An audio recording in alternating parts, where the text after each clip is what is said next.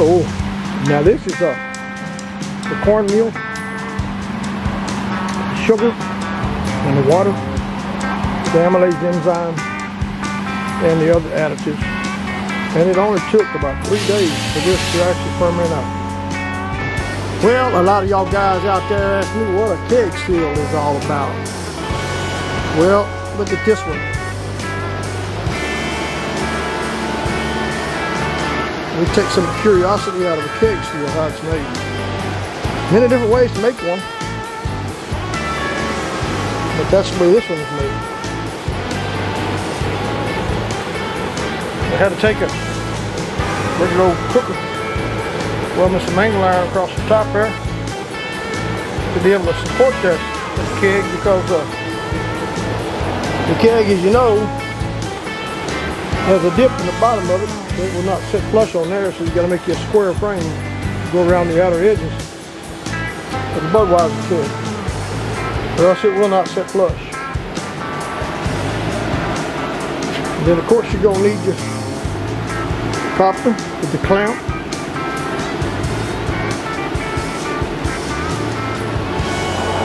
You're going to need your gauge. That's where this is located. Then you're going to need your built-in worm, I guess you'd call it. I wish it was a little bigger, probably would be more efficient, but it works the way it is.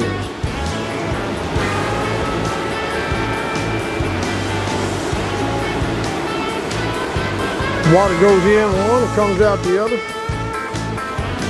Keeping it cool inside here. And then it goes into your old mason jar.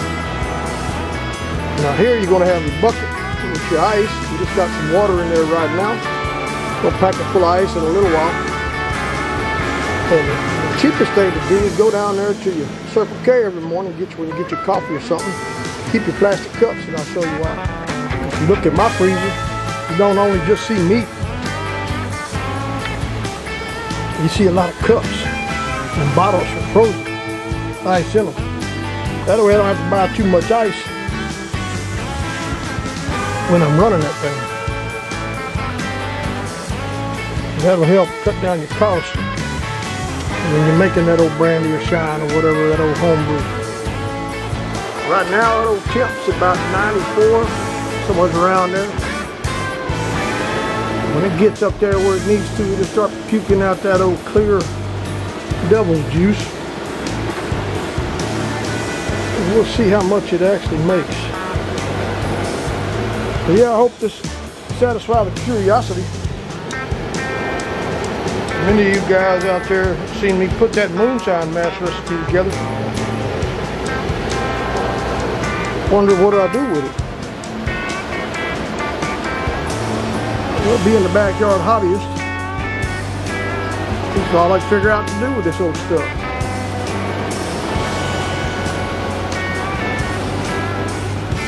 I do have to say this, that of all the mashes I have tried, which hasn't been a whole lot, man, this cornmeal mash is a mess to mess with. That kind of rhymes, right? It's just a lot tougher to keep it clean, to filter out. Man, I think I'd stick with those cracked corn.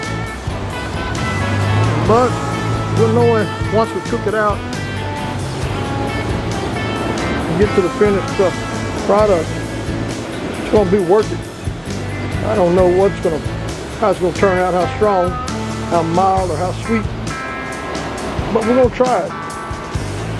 Get that old cornmeal, sugar, water, amylase enzyme.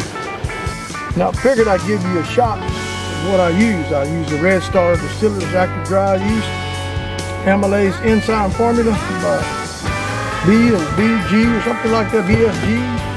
And then the Fermax yeast nutrient.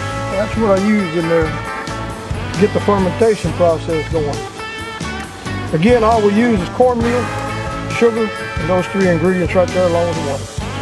I didn't show you that, but I got a little bit of pump in there. It's a DB, well, I don't know, 68, 18 or something like that. J-A-J-A-L-E, old Chinese thing. But it works pretty good because I just plug it in and the flow is consistent, never runs over, keeps it flowing through these lines just like it should. And it works real good like that. Just that little single pump. I don't have any kind of valves or anything. You know, the lines up there or down below. It just keeps an even flow running right through there. And I can tell you this, that you better have plenty of ice. You're going to need a lot of ice. Especially when it's 100 degrees like it is today. In Missouri in these woods. Woo! Hot out here.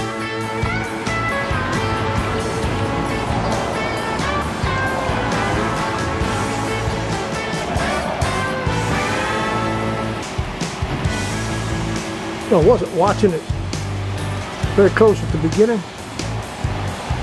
My temperature jumped up there a little higher than it should, so now I'm having to bring it back down.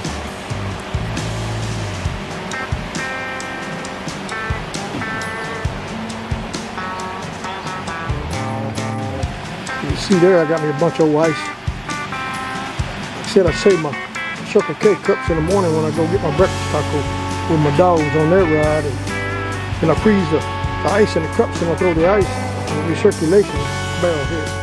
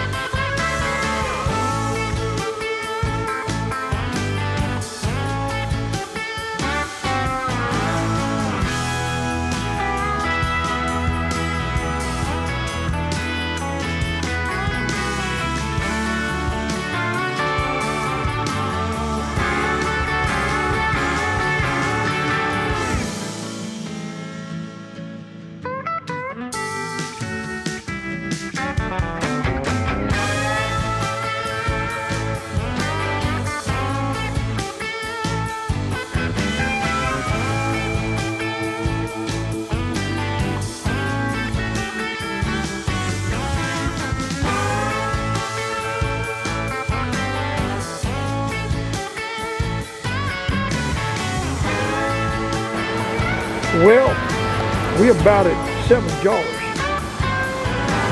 and I'm looking to shut it down because my temperature is getting up there at around 212, 210, and we need to start shutting it down because the product that we're getting in this last jar is good, but the next jar is not going to be something that I'd be very proud of.